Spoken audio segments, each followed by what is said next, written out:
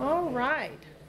Well, thank you guys for coming. This is the last session of the day, or last round of sessions of the day before we have our lightning rounds and raffle downstairs. So, is everyone having a good time at Drupal camp? Learning a lot? Good deal. All right. So my name is Lisa Ridley. I'm with PlanLeft, and I'm going to talk to you about Figma today. Now, the original title of this session was Useful Plugins, UI Kits, and Design Systems to Supercharge Your Design Process, but Figma decided to throw a kink in the works by introducing a whole bunch of new feature sets back at Config 2023 last month. And many of the plugins and design systems that I was going to talk about now need to be reworked in order to incorporate some of the new features that Figma has incorporated, and some of those plugins have been rendered really kind of irrelevant at this point because of the feature sets that Figma has built in. So we're going to talk about some of the new features that Figma introduced that make the design system, the online design system or design tool, I'm not going to call it a system, I'm going to call it a tool, that make the tool a lot more effective. So their focus for 2023 we'll talk about in just a few minutes. In terms of the tooling, it's actually very relevant for folks in the room that have developer experience. So a little bit about me. I'm a product manager and tech team lead for PlanLeft, which is a digital agency out of Nashville, Tennessee. I have 16 years of web development experience, an additional 30 years of project management experience total. Prior to being in web development, I had another career. I'm an Acquia certified developer. I've not gotten a D10, D9, D10 certification. I am certified on D7. I am a certified Scrum Master and a certified Scrum Product Owner, and also I'm certified in Human-Centered Design. I live in Chattanooga, Tennessee. I am a smack talking SEC football fanatic and a Tennessee Volunteers fan. I'm also a NASCAR fanatic, and this is my little supervisor, Sassy Britches, who hangs out in my office with me while I work from home. All right, so what is Figma? Does anyone in here know what Figma is? Most? Okay, about half? Okay. So Figma is, if you've never used it before, Figma is the leading online collaborative design tool for building meaningful products, and that's actually off of their website. Figma is a tool that was publicly released for use by businesses and designers in September of 2016. It had been in a secret beta for almost 2 years prior to that. It was built by Dylan Field and Evan Wallace. Both of them were students at Brown University. One of them majored in graphics design. The other one was a software engineer. And they both had teaching assistants and fellowships at Brown University. Their original objective in starting on building this thing that they built was to enable anyone to be creative by creating free, simple, and creative tools in a browser. And their focus was making sure that it could be done in a browser. It was a tool that would work in the browser so that it would enable people to be able to collaborate through the internet. Figma today, their first product conference was held in 2020.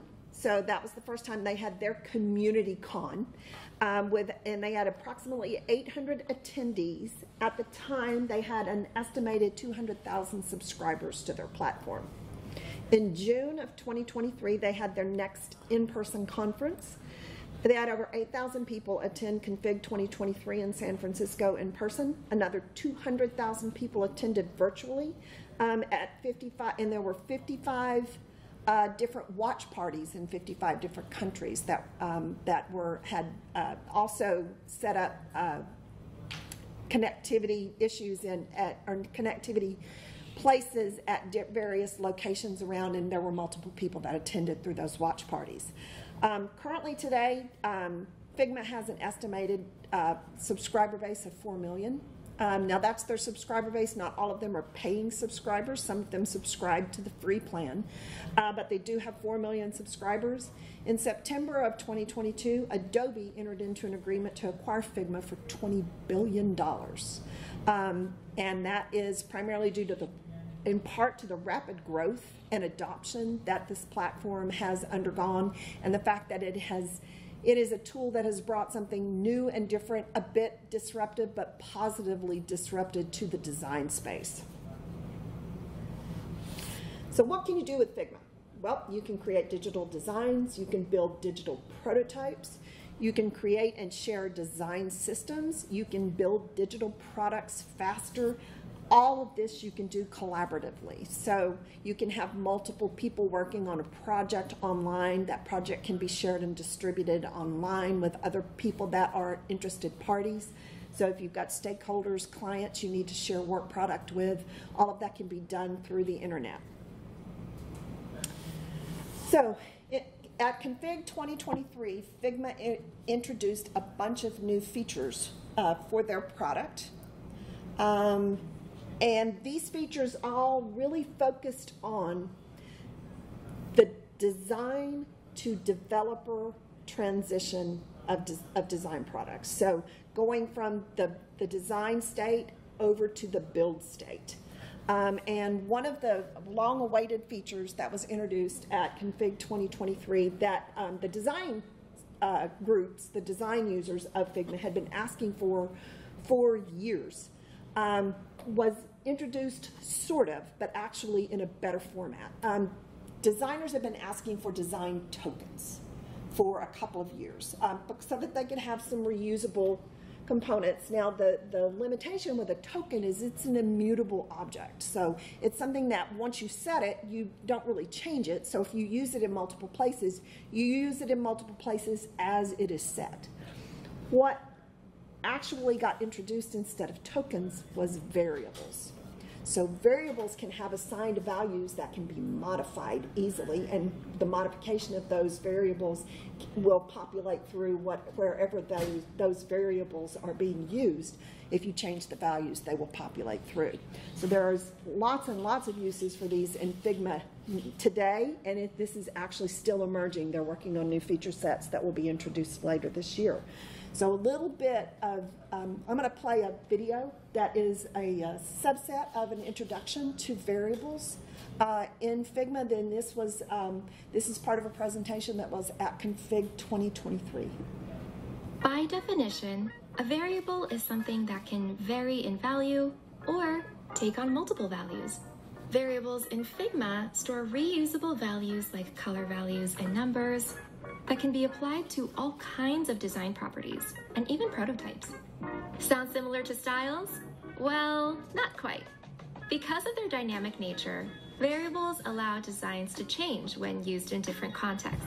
For example, you can switch your designs between light and dark modes, instantly change all the strings of a modal to a different language, or have padding values change when designing for a different device size. A variable's values can also reference other variables, making updating design systems a breeze. If you have coding experience, you may be familiar with the concept of variables already. If not, don't worry, no coding knowledge is needed.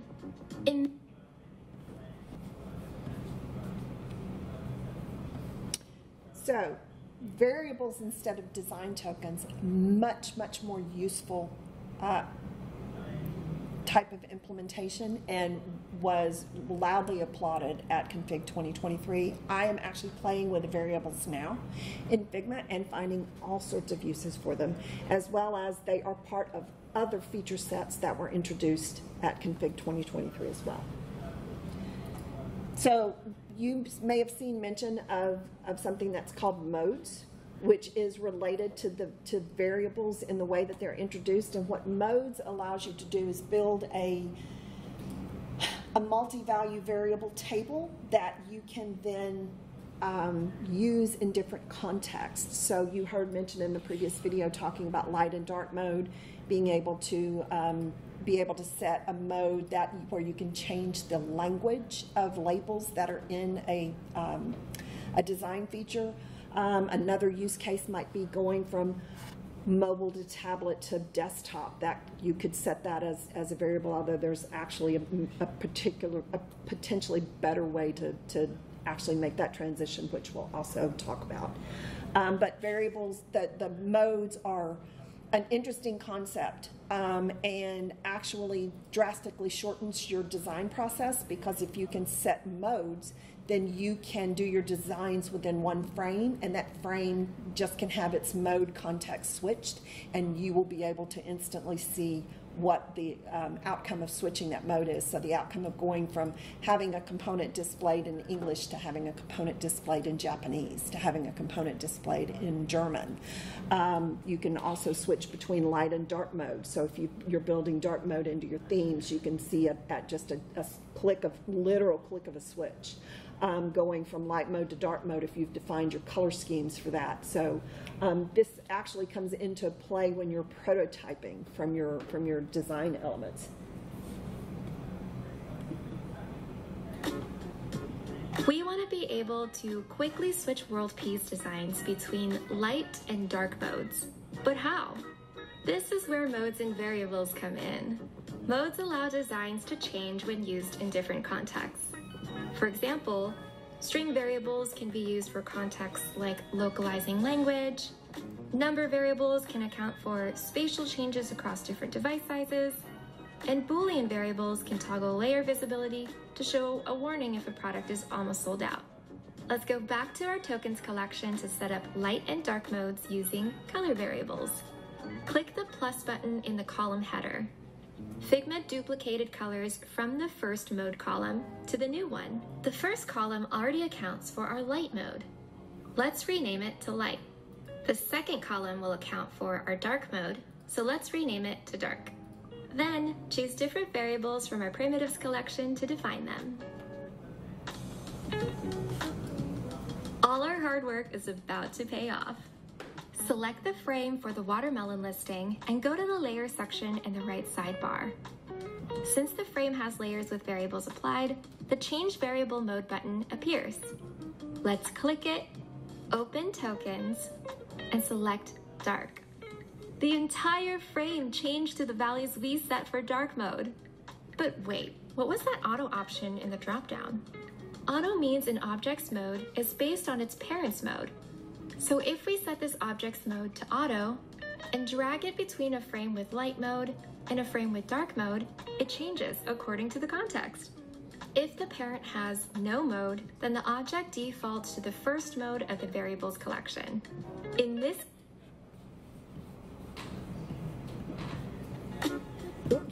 Sorry. So that was a bit of a game changer.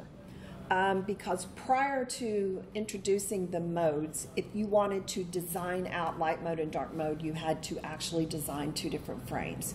And typically what a designer would do would be to design the first frame in light mode and then copy it over and then manually go in and change all of the color options, the spacing options.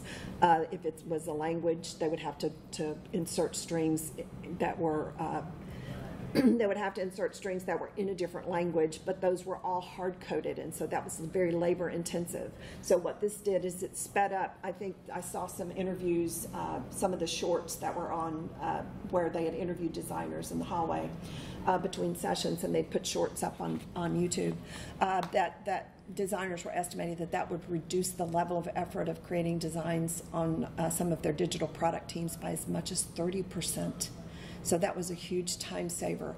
It also comes into play extremely, it has a huge impact on being able to prototype so that you can do user testing before you actually start building a product. You can do interactive prototypes in Figma.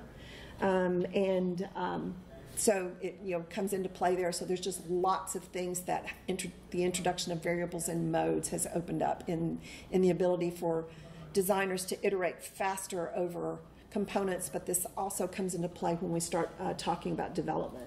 So another feature that Figma has built into it, I think this was introduced in 2021, was a feature that they call auto layout, which basically would allow you to apply some of the aspects of flex to a frame. So you could have things position side by side or position in columns or position in rows. The one thing that it was a bit limited, it did a lot of really neat had a lot of really neat features and also reduced level of effort on creating designs. But some of the things that it was missing is that it did not have the ability to wrap. So if you were resizing a frame to see what the impact was, and your intention was when you hit a certain breakpoint for things to shift down to a lower row, that was not an option prior to config 2023. What a designer would typically do would be to build a frame with a different breakpoint and reposition the items on the page.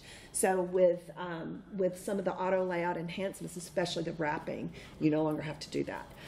The other thing that was built in using variables was support for setting minimum and maximum widths on objects.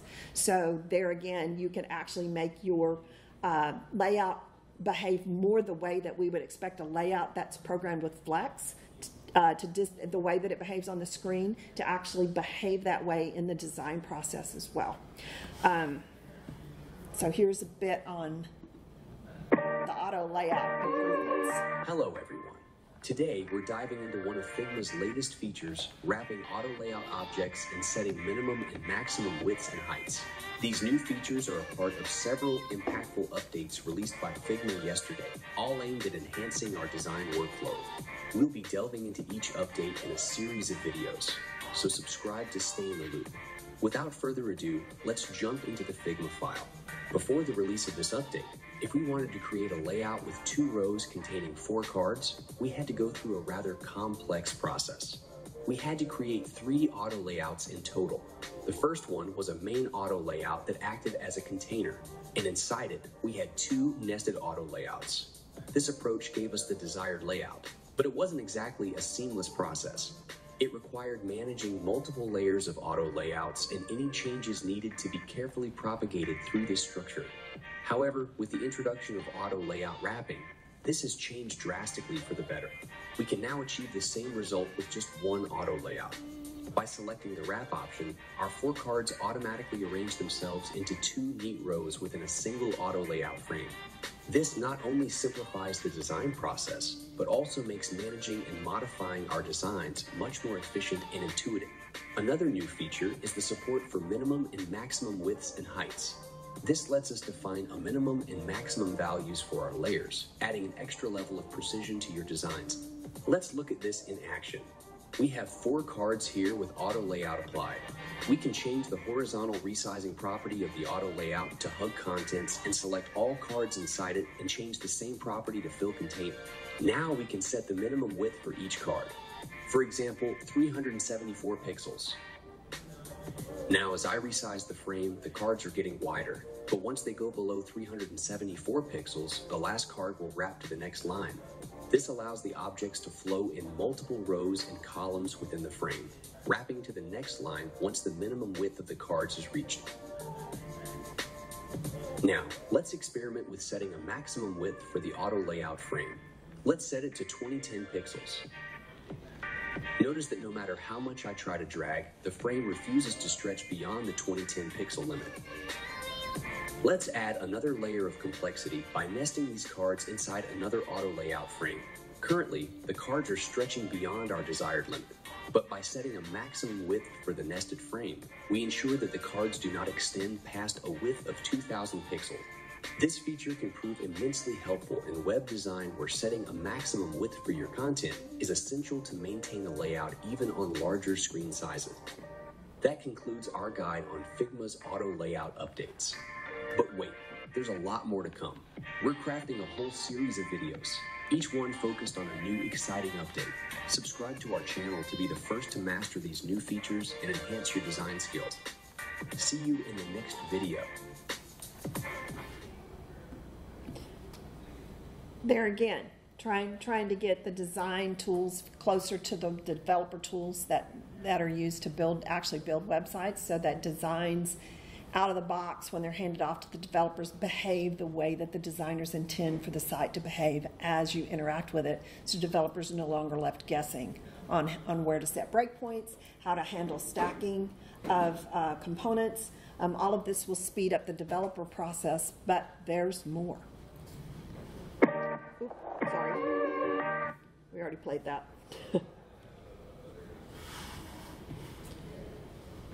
So prototyping enhancements that Figma built in. Has anyone in here ever done a prototype in Figma? You have? Okay. Have you heard of the term pasta page? Okay, so no more pasta pages. The introduction of variables has significantly simplified the prototyping process in Figma, and also gives you, the easier it is to prototype, the more likely it is that a designer is going to build a prototype that actually is going to reflect the way that they intend the application to work. So, and be able to do more user testing up front with the prototype, and also up front with data, so that you can modify your designs prior to starting the development process, which is going to make the product a higher quality product, but also will speed up development. You don't have to wait until the site is built and you're starting to put content into a site to find out that you needed to make this section of the component that you designed bigger, or you needed to make the titles smaller, or you needed to compensate for multi-line titles. So all of that you can actually test with prototyping. Variables are stored values that represent design attributes. With variables, we've introduced two new prototyping actions: set variable and conditional, available on paid plans. The set variable action allows us to change the value of any variable. For example, we might use a number variable to represent the cart total on a checkout page design. We can set variables to new literal values, use expressions to calculate new values with operations, and even reference other variables in our new values. The conditional action allows us to use if-else logic in prototypes, which means we can check for certain requirements before performing an action. So being able to build conditional logic into your prototypes allows you to have more dynamic and interactive prototypes without having to create those pasta pages in order to have a prototype that goes through all of the potential iterations that you may need to do with a shopping cart, for example. Variables are stored values that represent design attributes.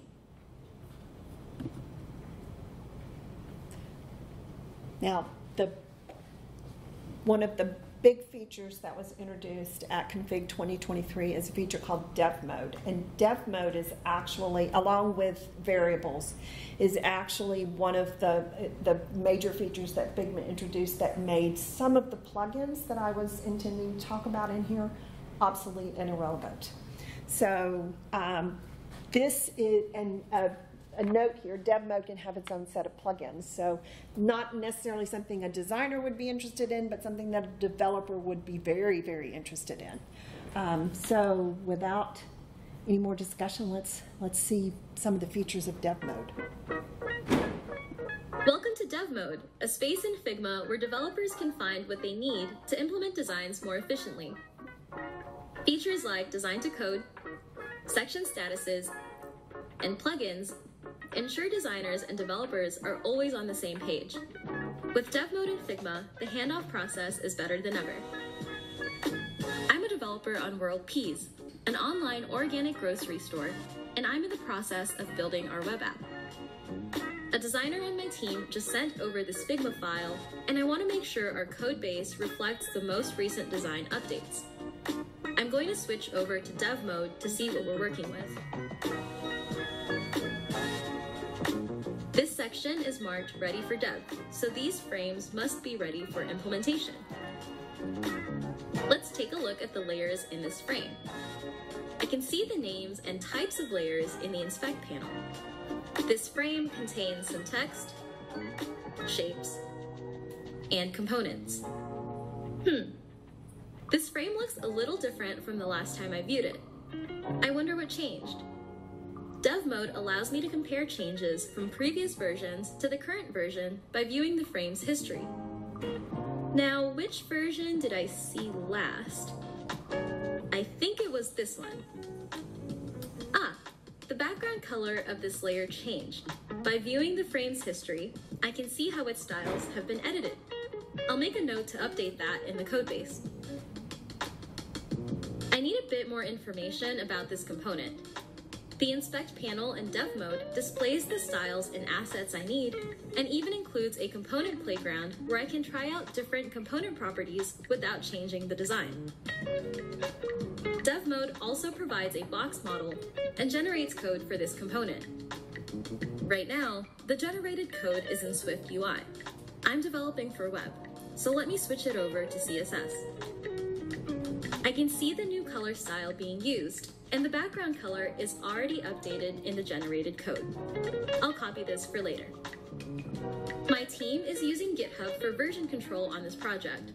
There's a link attached to this component that takes us to its implementation in our codebase.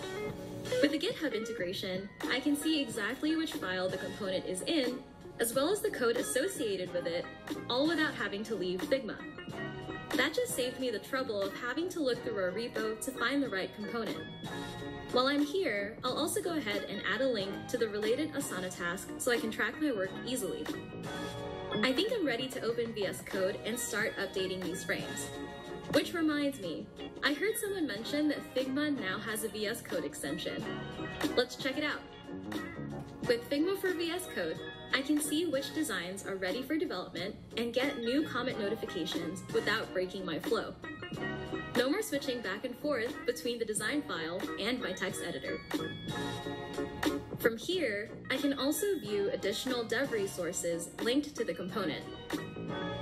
There's the GitHub link we saw earlier. It opens the file in my editor. For components that don't have an existing implementation, the Figma for VS Code extension provides autocomplete suggestions based on our design. This workflow is pretty efficient. I can quickly find what I need from a Figma design file and avoid all the usual context switching during development. I should ask the team if they've had a chance to try out dev mode. First, let me share the updated designs with the rest of the devs since they're working on implementing other frames for the World Peas app. I can send them this link so they get dropped right into dev mode when they open the file.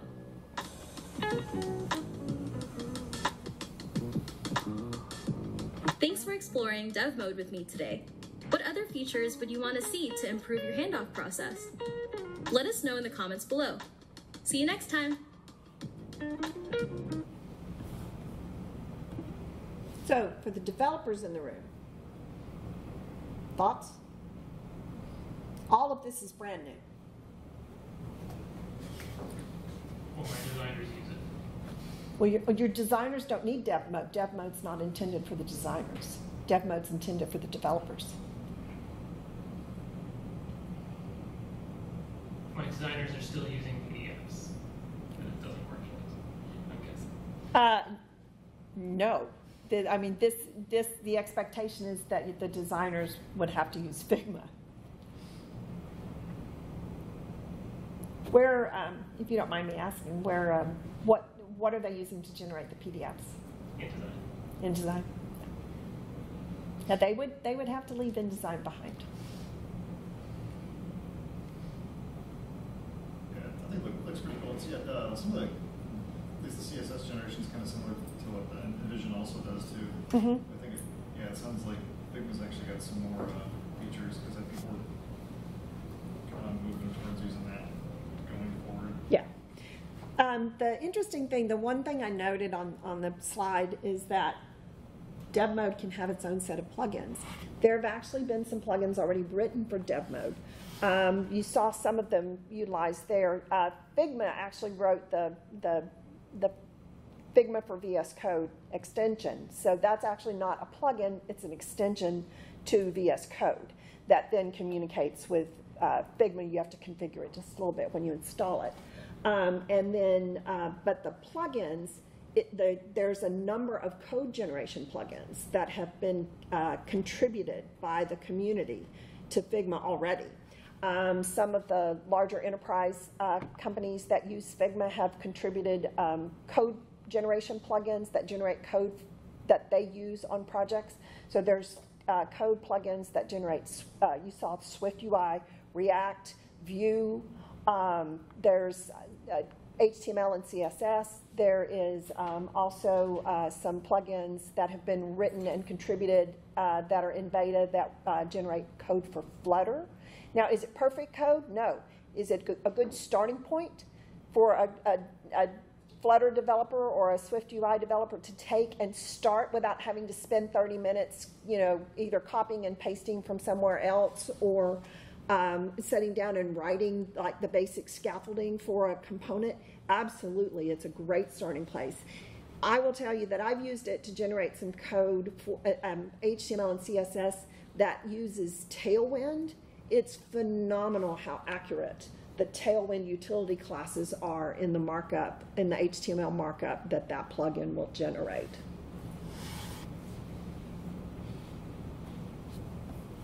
Make sure I don't start the video again.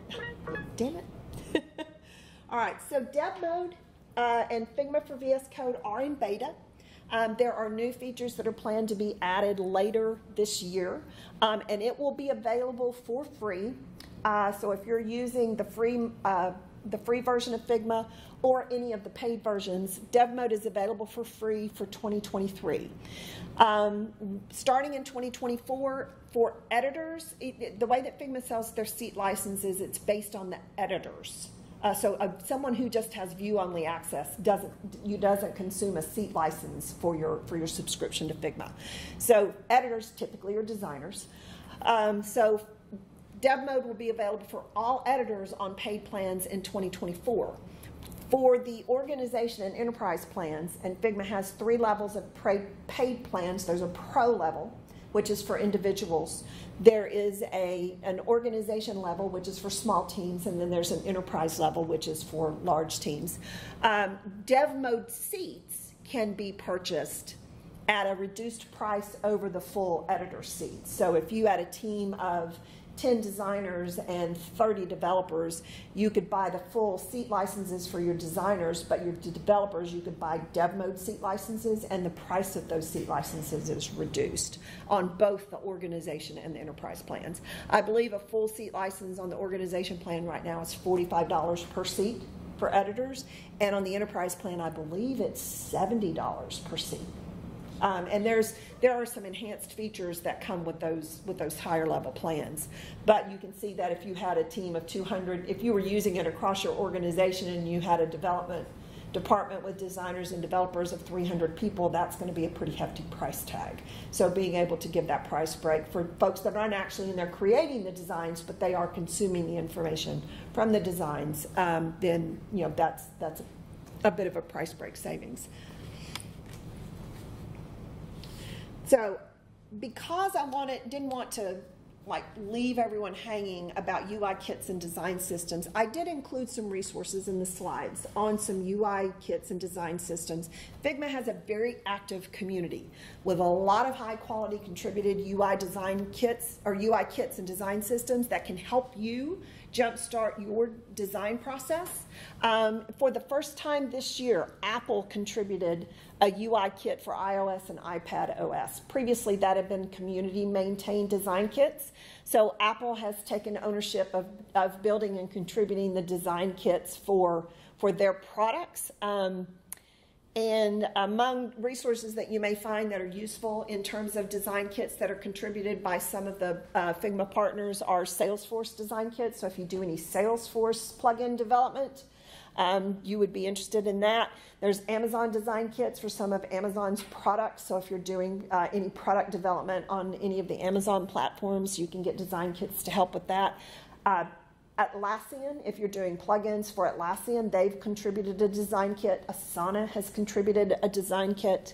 Now, some of the design kits that are contributed that have come out of various design firms for the web, there's a number of them. One of my favorites is Untitled UI. It has a free and a paid version, and the free version, and almost all of these design kits are built on the principles of atomic design. So you'll have your atoms. Some of them even have what they call particles. So you getting even smaller than atoms, and then but rolling up into molecules, and then your components or your organisms, and then even some of them even go so far as to build template pages. So The Untitled UI has two versions. They have a paid version and a free version. The free version pretty much has built out up to the useful molecule stage. So they've built your form elements, they've got an icon library, they've got color swatches, so you can do your typography, your color swatching, so everything that would be in a style guide. They also have buttons, form elements, but not much beyond that. Their paid version has some of the more complete components like cards, accordions, drop downs, some of those design features that you may use.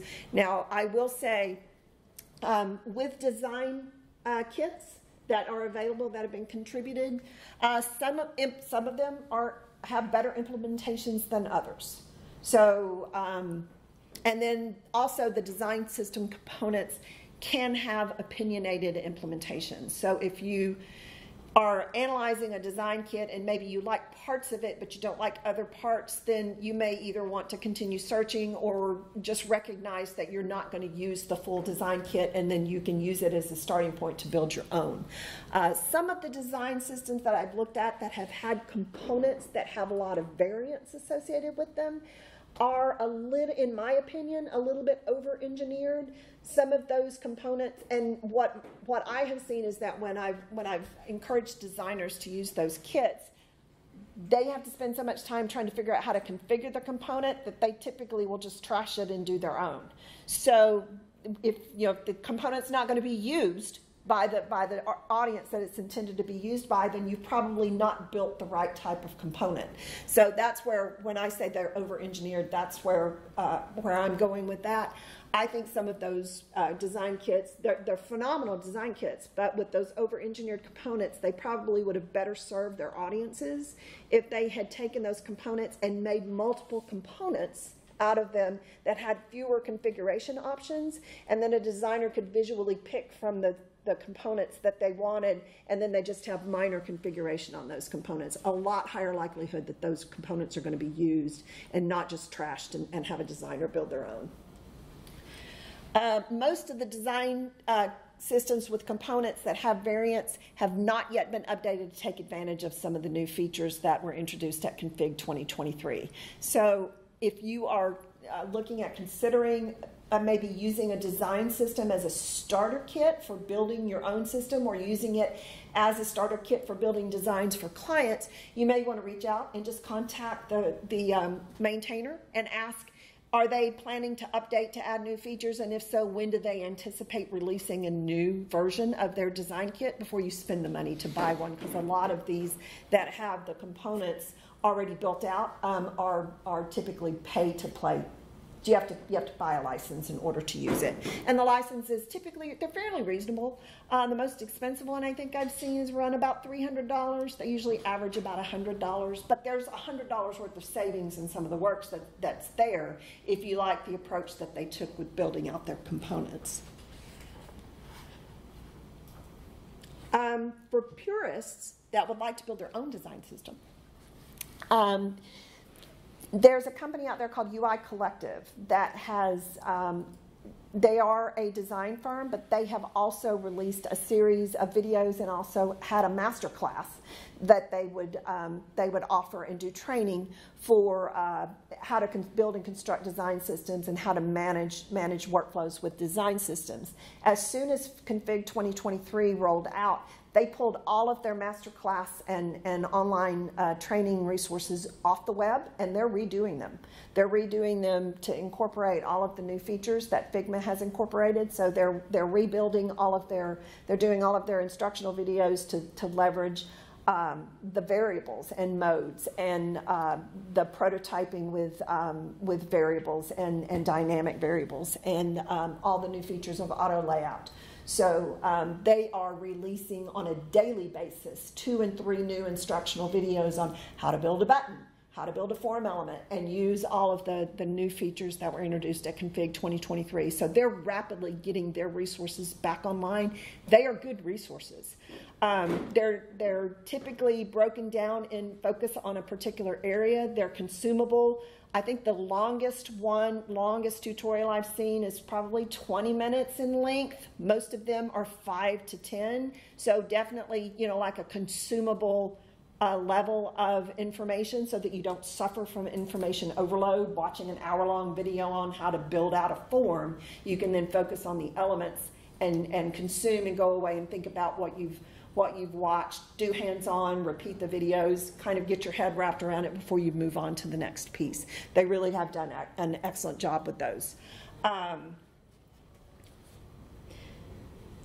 And if you follow I'm actually following their instructional video to build out a design system to see if I want to make a switch at our organization to a design system that we have built from scratch ourselves versus one we currently are using, one that we purchased.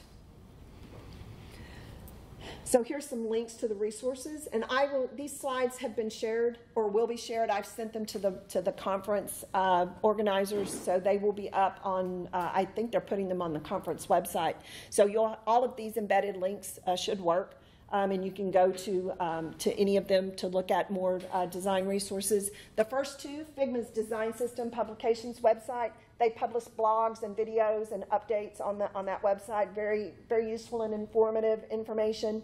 In addition to all of the online tutorials that they publish, they have so much stuff though that sometimes you get lost in the sea of videos and you're trying to find and hone down and find exactly what you're looking for, and it can be a little bit daunting. But their Design Systems website is a great resource to kind of help you focus in on a particular subject. On that Design Systems resource website, there's also a list of open design systems that have been contributed to the community that they recommend. These are some of the higher quality design systems that have been contributed. This includes the ones from AWS. It includes the ones from Salesforce. It includes the ones from Jira. I think there's about 25 of them on there. And so these are design systems that they have curated and have said, yes, these are quality. We're going to put these on our website so that people can easily find them if they want to use them. This right here is the design system that we purchased at my organization. It is Ship Faster UI. It's by a company called Designership. This is the guy that does this is he's a designer in Australia. And he also has an online YouTube channel. I got involved with this and basically recommended this after I found his YouTube channel and was watching some of his YouTube videos, and then he said, I have this master class. So I went and took his master class, and he talks about Ship Faster in his master class and uses it for some of the examples, and so I started looking at that, and it is a well-done design system. It's one of those design systems, though, that after acquiring it and using it, it has some of those over-engineered components in it. But it's still a useful tool nonetheless. So here's some information about the YouTube channels that I was talking about. So there's a link to Figma's YouTube channel. Here are some links specifically to the 3 videos that I had in the presentation. I just played snippets of those videos. Those videos are actually, most of them are much longer. I just played particular sections. Michael Wong's YouTube channel, this is the guy that did the Ship Faster UI design kit. So there's a link to his YouTube channel. And then UI Collective's free online fundamentals training. That's the videos that they're putting up online, 2 and 3 a day. Currently to replace the previous resources that they had. So here's a link to their fundamentals training website. Just have to sign up for a free account. It's at no cost, and they have committed to maintaining and making those materials available at no cost, and they are well done. Any questions? I guess, so with like some of the code generation stuff, I guess this, for example, like one of the things is like you'll have like kind of like a main level component, like say like a list. Like that list, you might have like a bunch of cards. Mm-hmm. It's like when you generate code with this, like is it like clever enough to kind of like know that okay, this is like another component I'm pulling in to kind of break those out into like separate components? Some of the plugins will do that. In fact, all of them that I have played with will do that. So what you can do is you may have a frame that is a page, but within that frame are frames that represent the components that that you basically put in to construct that page. So if I wanted to code generate, say, a card that's in the center of the page, I can select the frame for that card, and I can see the code generation just for that card. So yes, if you were like trying to generate code for a React component and you wanted to turn that card into a React component, you could get React starter code for just that component. Or you could click the outer frame and get the entire page.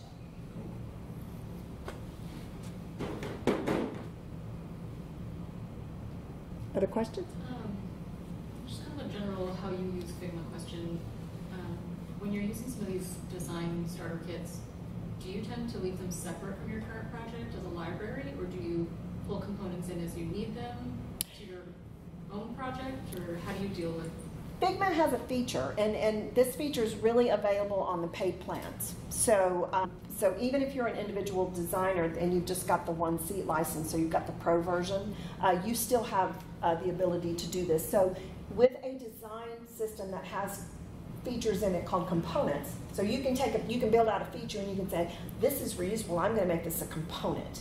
And you can turn it into a component, and you can create different variations of it, and you can add properties to it. And it's one of those things that you can then put a component instance in your design, configure it with the properties, and change the look and feel of the component. Those items can be published in what's called a components library. And so when you publish a components library, those components are available to you to use as you see fit in multiple designs for clients. So you don't have to copy paste them. You can just select them from a component library. If you publish it, they'll be in a drop down. So when you set up your new project, you can say, I want to use this component library, and this component library in these designs. And then all of the components in those libraries will be available in a drop down, and you can just select the component you want, and a component instance will be put in your designs. The component itself will actually live in your library. So if you need to do a lot of editing on those existing components, not the instance, the actual components, do you bring them into your project, or do you still just leave them in the library and then deal with the syncing? It depends. If it is a component that I want to have available and I want to have control over the main component so that I can reuse it in multiple places, say I want to take that component and apply the color scheme for the particular designs that I'm working on, then I will copy that component wholly as it is from the library and put it in my design file, and it becomes a local component. And then I'll make the modifications to the component as I see fit, and then I'll use the local. It's still available in the drop-down components list, but I'll use the local component instead of the one that's in the design system.